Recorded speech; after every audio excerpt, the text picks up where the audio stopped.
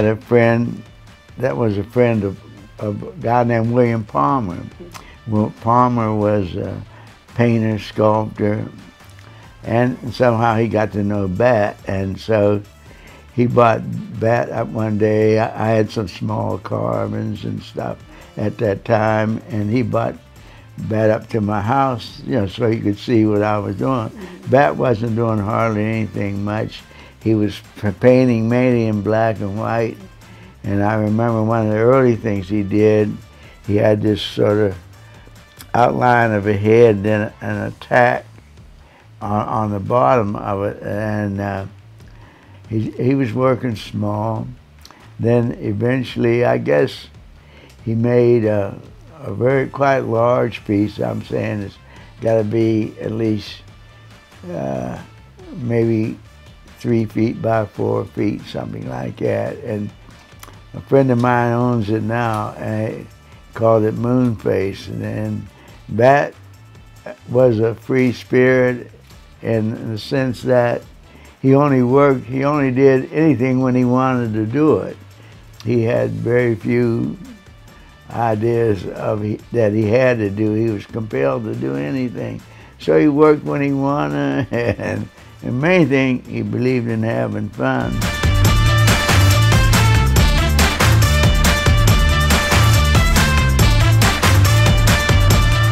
All these things were very important to me because although our lifestyles were different, I always admired Bat.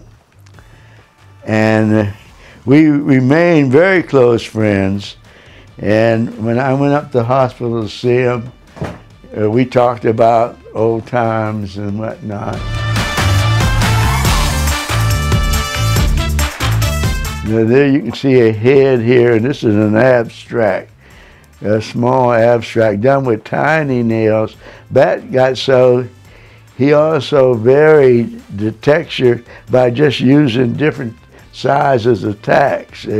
If you can see really tiny, but you can still see the chainmail effect of the floating figure there, and of course the woman's head there. This is a little different from what Bat did, because usually he did either something like this or a total like that, but this was a combination of both ideas.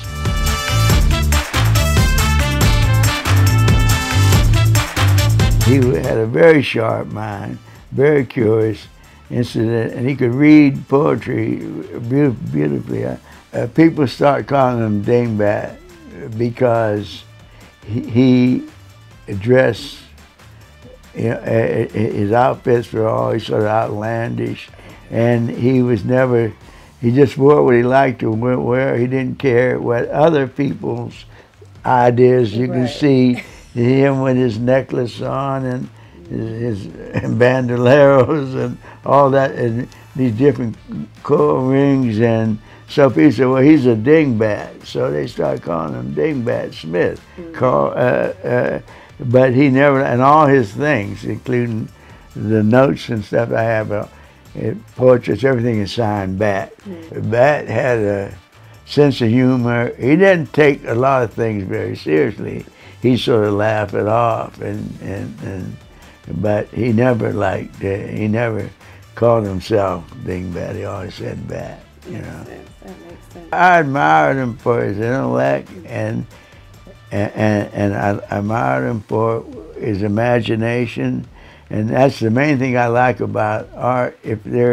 I'm not so much about what the message is unless there's some real creativity to it, some aesthetics, and to me, Bat was able to, he had a vision, I think, that no one else did, and of course, he was such a free liver.